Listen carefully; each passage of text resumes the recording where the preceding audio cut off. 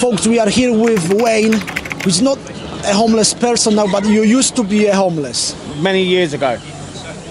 And now you've got a place to stay. Yeah. And you sell the big issue. What is a big issue for people who don't know? I would explain. The big issue is a magazine to help the homeless, to help themselves. It's a magazine, a way of basically people to earn money, to pay their way, and to support themselves. You've been selling that big issue for how long? 11 years. 11 years. And I've seen a lot of differences since I started. Because when I first started, there was literally it was popular for people to buy. Nowadays, since COVID and lockdown, there's been a lot of down. It's been the sales and basically the popularity of the big issue has dropped. It's dropped. Yeah, because nowadays people are very rarely buying the magazine now. But it was a bit too much for him. But it weren't for me. I just dealt with them, you know. Right. But I'm a street person, so I'm rough. I'm ready for it, you know. With your partner. Yeah, he's actually at the Bethlehem at the moment because he's had a form of a breakdown. But yeah, I've ended up in London. Alcoholism. My parents were drinkers themselves. West Africa. Togo. Yeah, Togo. Exactly. Yes. The system's broken. I pay tax all my life in the UK, yeah? Born in the UK. I ran an events company. Big company.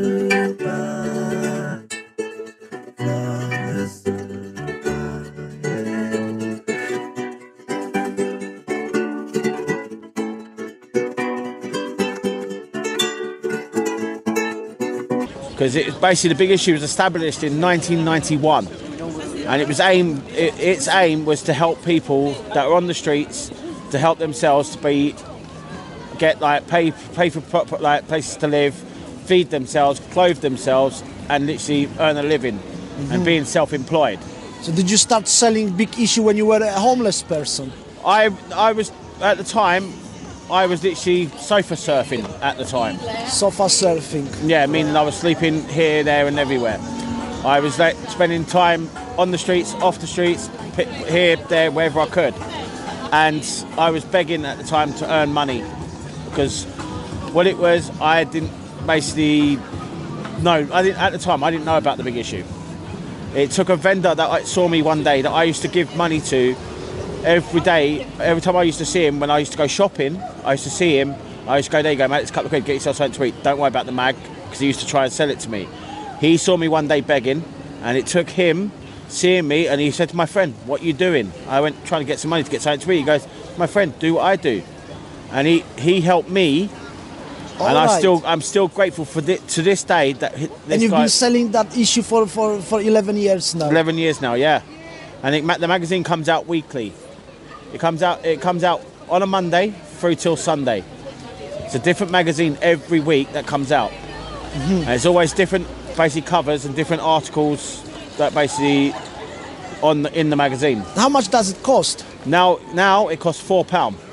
It's £4. Yeah. That's a lot of money. When I first started for a newspaper, as I say, when I first started, it was literally £2 for the customers to buy. And then they put it up to £2.50. Within a few months of me starting, it went up to £2.50, which was a reasonable price because of the cost of inflation and stuff, cost of them printing and publishing. It costs them a bit of money to actually. Can you show the big issue to the camera, please? Yeah. So this is the big issue. And as I was saying, and at the time it was $2.50. It went up to $2.50. Fair and that. Then COVID, it was $2.50 for quite a while. And then COVID happened. When COVID happened and the lockdowns happened, the magazine went up after lockdown to £3. And then it's recent, only this year, from January, like this month, that it's gone up to £4 for customers to buy, because it's the cost of everything going up in the world, basically. Everything's gone up in price. Okay, it costs more.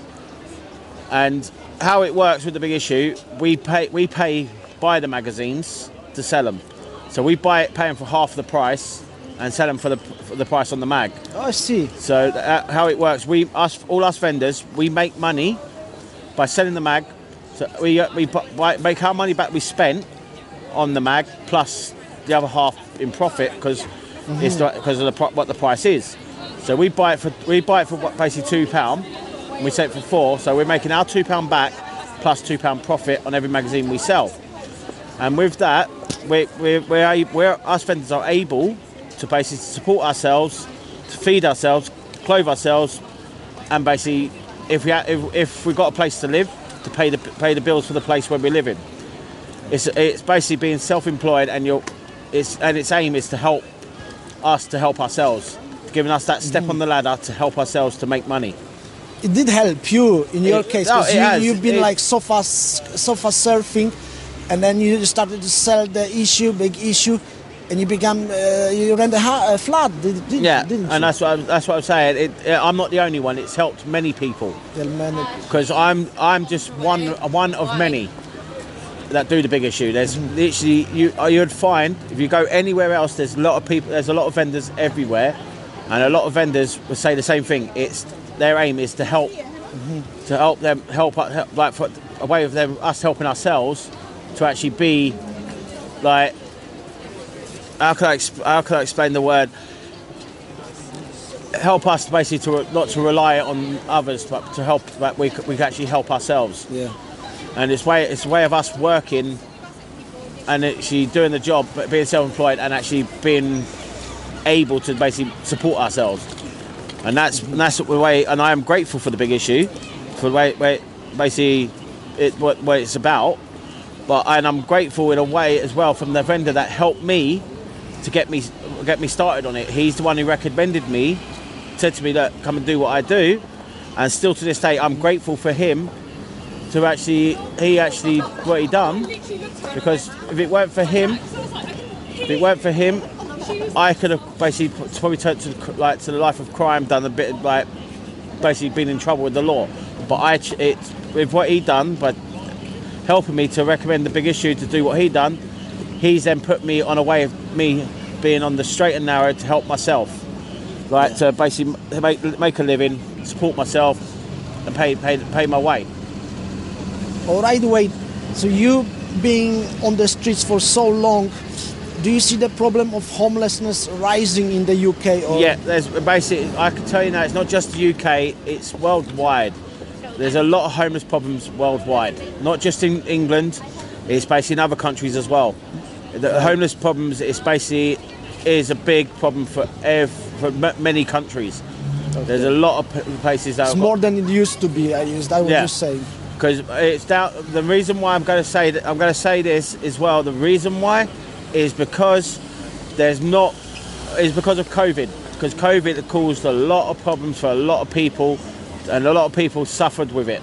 Well, I've heard that COVID helped a lot of homeless people because they've been sheltered for that. That's what I'm saying. They helped people. They got people off the streets temporarily, but I'm saying COVID in general caused a lot of people to actually then become homeless because they've lost jobs, been made redundant because of basically COVID, and the businesses shutting down, and people losing their jobs because of COVID and the lockdowns because the cost of it all has basically sent the countries into basically crumbling worldwide.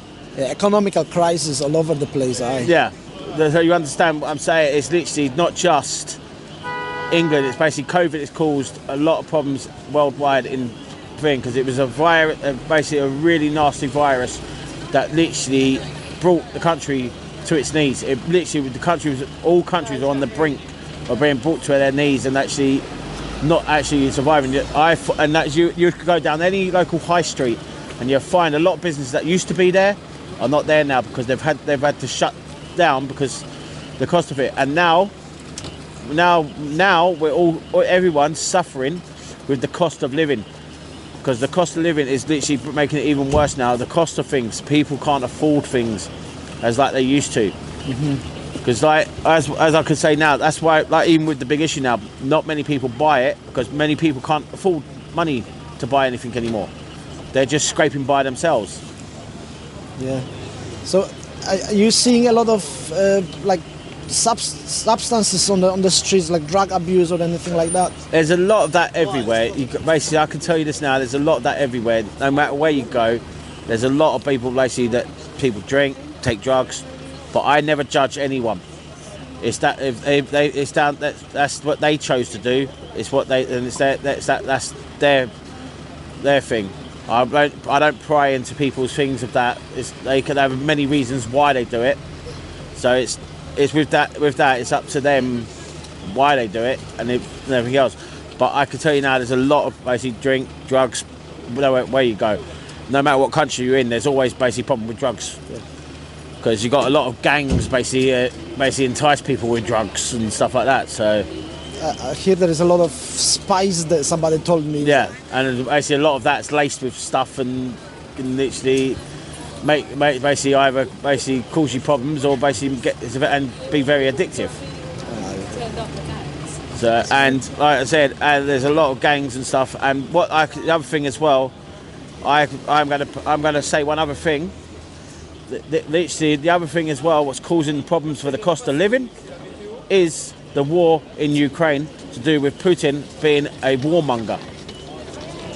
And that is all he is. He just wants power, power, power. And that's what the problem is. Because he didn't like it that Ukraine was wanting to be independent. He didn't like it because he weren't in power. He couldn't control. And he's basically caused more of the basically for other countries to suffer as well because where the oil and stuff and fuel and that comes from Russia and everything else. So he's basically causing more problems for the Western countries to suffer more with the cost of stuff because now literally they can't survive. People, that's why the cost of living is going sky high, sky high. It costs more now to basically to shop, feed yourself and everything else. Right. Wayne, what would you like to say? What else would you like to say?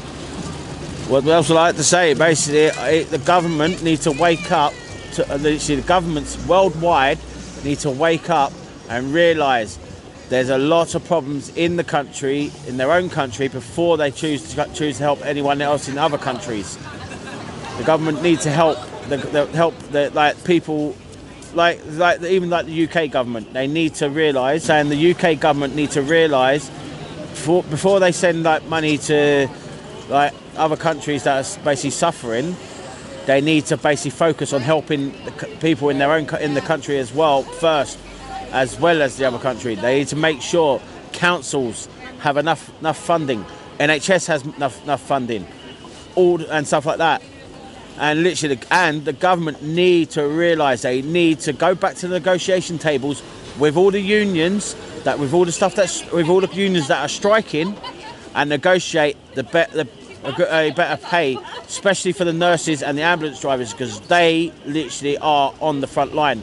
The nurses, especially they've been on the front line all the way through COVID, helping to fight the disease and helping patients. And they're literally the ones that are now having to suffer because they literally don't have enough. They're being paid not enough. The government needs to really go back and focus and sit down with the nurses' union and actually discuss the pay rise that they want and give them the pay rise they want because they deserve the pay rise. Is there anything about homeless people you've noticed around that's here? What I said. I can tell you a lot about the homeless people. There's a lot of the homeless people are homeless because they choose to be homeless. A lot of people that rather choose to be on the street than be in a flat because it's something I don't know how to explain it. It's something mentally that they think being in a flat they're enclosed and they don't like it. They like being out because a lot of people, homeless people I know, have told me they've had many times offered a flat to live, but they would choose to be on the street because they've been on the street so many years and they like the freedom of being out. Because they can get some money by begging on streets. Yeah, I'm saying, I'm on about in general. There's a lot of homeless people who rather choose to live on the street when they could actually live in a place, but they'll choose to live on the street because knowing that they're free and they don't like to be enclosed. I've spoken to a homeless person before, and he told me he got given a flat. Within 6 months of him having the flat, he then decided to give it up and chose to go back to the streets because he didn't like it. He felt like he was a prisoner because where he was used to being out on the street. And he chooses, and he told me in his own words, he goes, I choose to be back on the streets because I've got my freedom, I know exactly where I out in the open, I know where I am, but being indoors, I could not sleep in a bed, I could not think. He goes, I didn't feel like I basically belonged. He goes, what he said.